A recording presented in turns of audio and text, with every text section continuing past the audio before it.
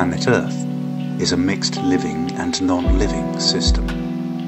It is the suprasystem of all supranational systems, as well as the total ecological system, with all its living and non-living components.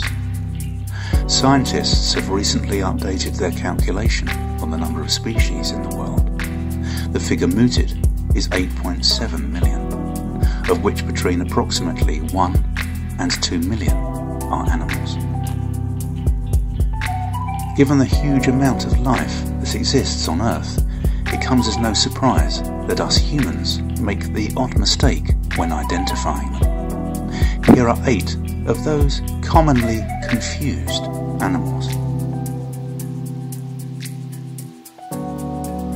Rabbits and hares, whilst at a distance might look very similar, with both belonging to the Lagomorpha order of animals, hares are generally larger and faster than rabbits, with longer ears.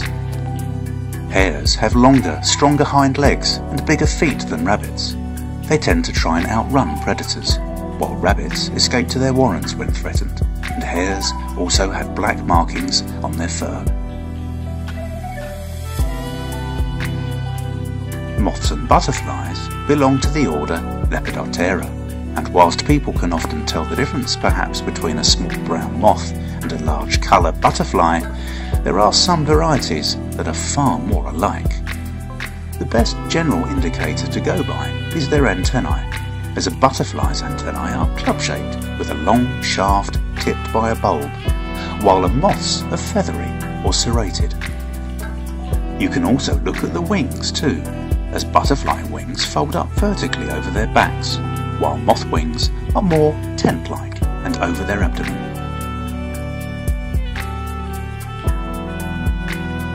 Crocodiles and alligators are both reptiles from the order Crocodilia. The best way to tell the difference is by looking at their heads.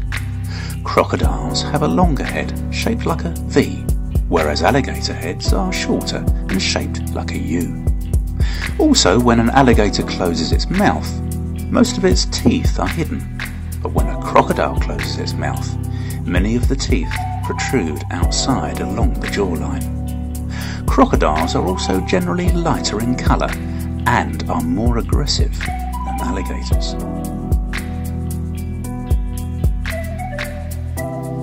Donkeys and mules are commonly confused because mules are part donkey.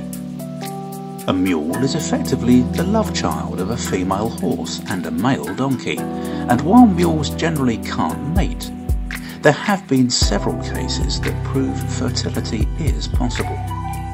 Because mules are only part donkey, they have larger ears, which they get from their mothers. They also have taller, larger bodies like a horse, and their teeth, tails and coats are also more equine than a donkey's.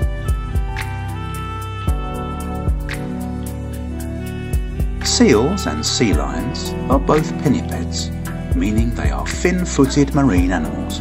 But do you know how to tell the difference? Seals generally have stubby, thinly webbed flippers for their front feet, with a claw on each small toe compared to the larger, skin-covered flippers of sea lions. Seals are generally smaller and better adapted to the water than land, and as a result they will often belly crawl, while sea lions can effectively walk. Seals also lack external ears, while sea lions have small flaps. If you see a group of pinnipeds hanging together and being raucous, they will be sea lions, as seals are loners and quiet, while sea lions are social and noisy. All tortoises, turtles and terrapins are reptiles and often referred to as chelonians because they belong to the order Chelonia. The difference mostly refers to where they live and how they use their habitat. Turtles live mostly in water and have webbed feet for swimming, with generally flatter, more lightweight shells. Tortoises are landlubbers with stumpy, non-webbed feet, which help them dig and navigate through rough ground. Tortoise shells are also heavier and more dome-like. Porpoises and dolphins, and and whales are all mammals that belong to the order Cetacea.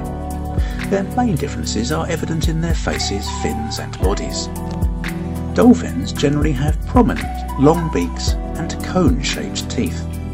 Porpoises have smaller mouths and spade-shaped teeth. Dolphins are generally leaner than porpoises and have a curved dorsal fin, while porpoises are more robust and have a triangular dorsal fin. Llamas and alpacas are even-toed ungulates that belong to the family Camelidae. The most obvious difference can be their size, as most adult alpacas weigh between 45 and 80 kilos, while adult llamas are much larger and can reach up to 180 kilos. Other differences are apparent with their ears, as llamas have long curved ears, while alpacas are short spear-shaped. Llamas also have longer faces, while alpacas have less of a snout. And while it isn't always the case, llamas generally have a little hair on their face and head, while alpacas have a wonderful abundance of fluff. That's all from us today, so until next time, thank you so much for watching.